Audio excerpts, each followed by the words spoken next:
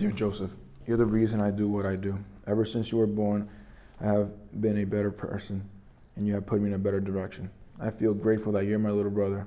The fact that I have just one person to look up to me, it's fine for me. You also have been my motivation, and the support you have given me is unspeakable. You have made me a better person. Love, Lionel.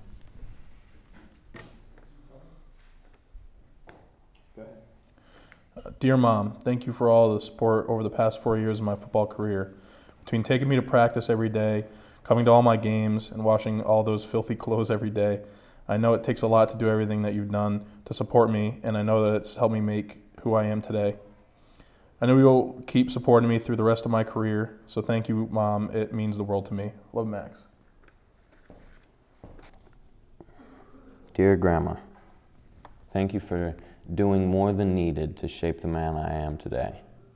I am grateful for the countless hours that you put into making me better, whether it's taking me to practice or making me do my homework. Love, Aaron. Dear Mom and Dad, thank you for all the support you have given me over the years. You always had confidence in me to be the best. I could not have accomplished anything that I did without you. You being there for me no matter what is a comforting feeling and gives me the confidence to achieve all my goals. You have made me the man I am today and the man I am striving to become. Sincerely, Ryan.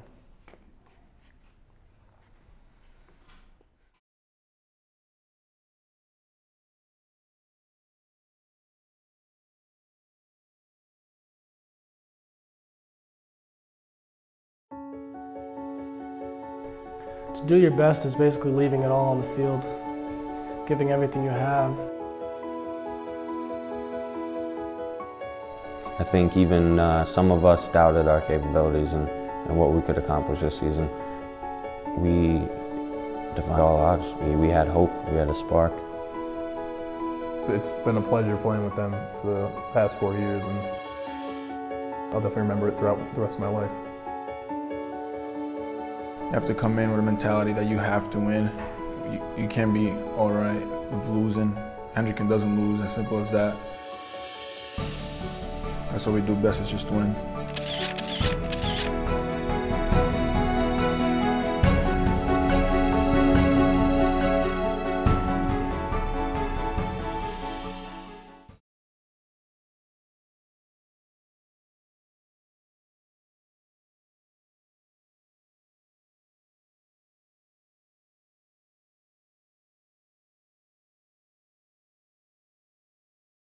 To be part of a team, it means you have to trust everyone that's on the field with you because they're trusting you to do your job.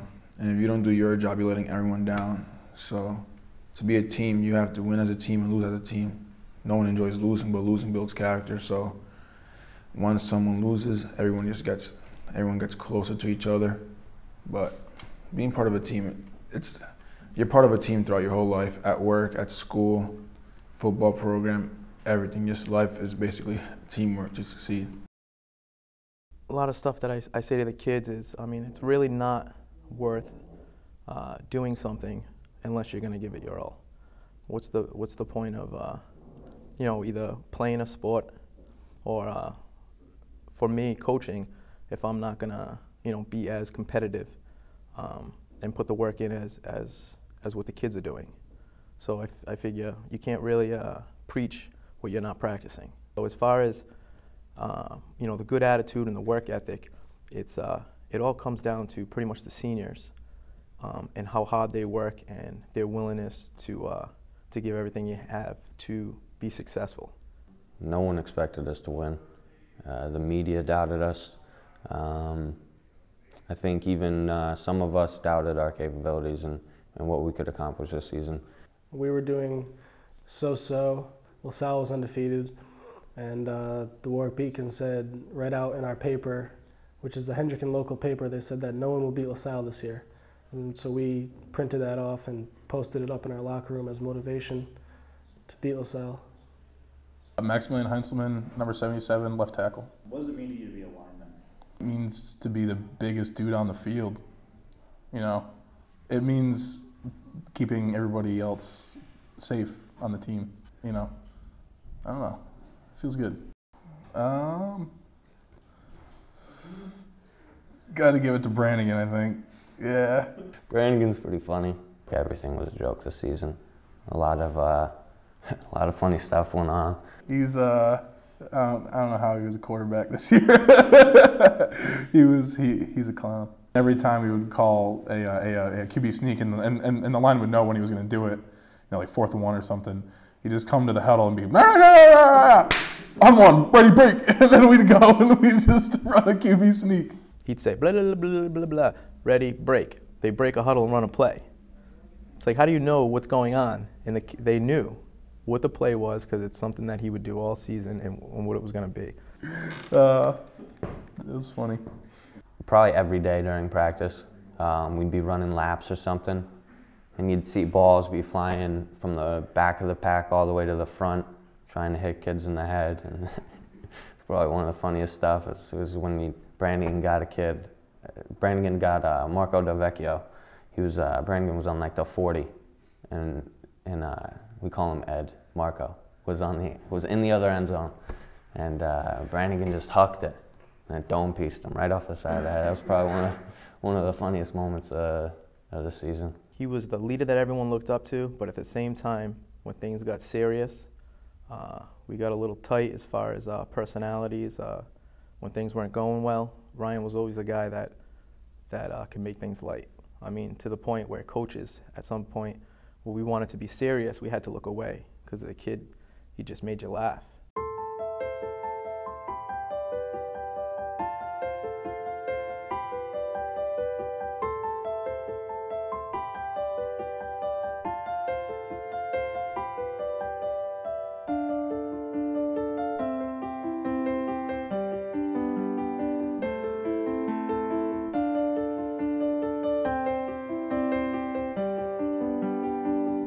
What I like most is proving people wrong, like that paper that said that we don't have a chance to win.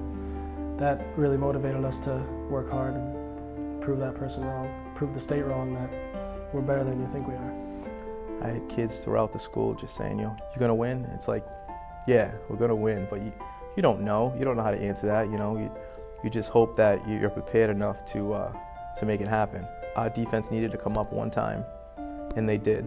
The drive was something that I don't think any of us will ever forget. It was actually pretty scary. The series before that on offense, we went 3 and out, we punted the ball. And to be honest, I thought that was our last chance to get back in the game. I was like, we're screwed, we're not getting this. And throughout that whole game, we were gassed. There were some guys on defense that played with both ways. It was 1st and 25, and our coach just says, post, arrow. I was like, where the hell does he get these plays from? It wasn't much thinking. It's all really kind of a blur. We needed to perform the best that we ever did, and we just did it without thinking. Post, arrow. And I ran the inside post. And as soon as I broke from my post cut, I knew I was going to get the ball. There was no way he couldn't throw it to me. I was wide open. Burned the kid.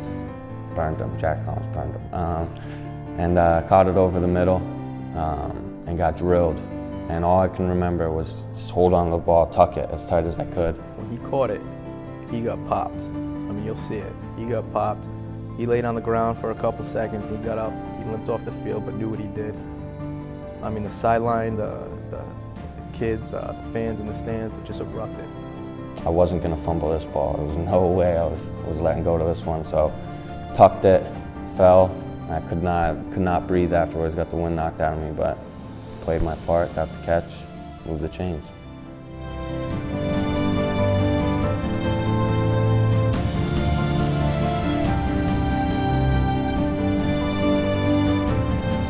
Honestly, I told Brannigan after the game, I didn't know that those were 4th down plays. The only thing that was on my mind was the time. Lionel's taller than the corner, so I gave him room to catch it, but I didn't give him that much room in the end zone, and he just got his toe in the line. It couldn't have been any more perfect. When Brannigan threw the ball, it was just me and the ball. I didn't even know he was there. I just jumped over him, caught it, my left foot was in bounds.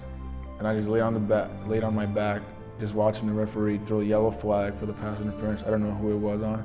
And I see him put his hands up. And I looked over and I saw the ref with his arms up like this, and I couldn't even explain the relief and the excitement that I had at that point. The pride that these guys felt, they'll probably never forget for the rest of their lives. It's just a memory that's just, it's incredible that day, December 3rd.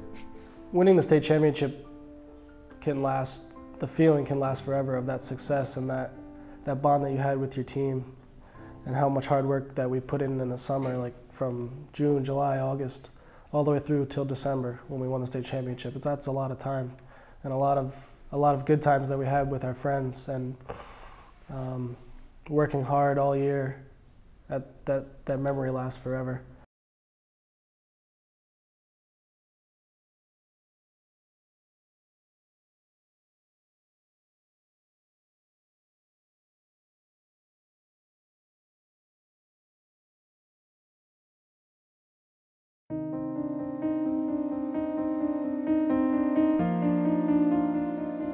I'm just confident in that I have good moral standings and have a good character, so that'll take me somewhere in life.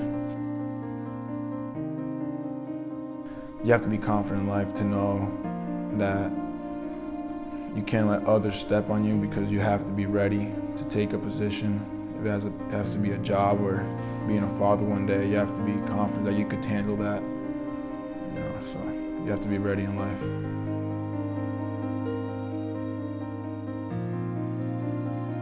It starts with that, helps create their character to become that person who put that extra time in and improve on their work ethic and come together as a team. It's, you know, because if you don't have that, you know, that character, then that other stuff isn't going to follow.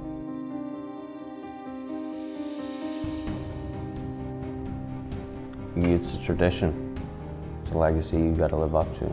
You set your own path. You know what I mean? You pave the road ahead.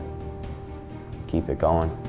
Don't forget where you come from or who you are. You're Hendricken.